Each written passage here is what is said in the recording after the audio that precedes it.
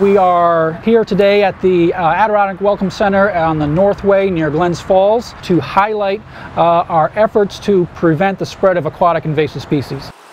The New York State DEC maintains a law and regulation to prevent these things from happening or to assist in that, and it's basically considered the clean, drain, dry standard. So the public, when launching in public water bodies, should strive to clean, drain, or have dried their vessel or equipment before launching into a water body.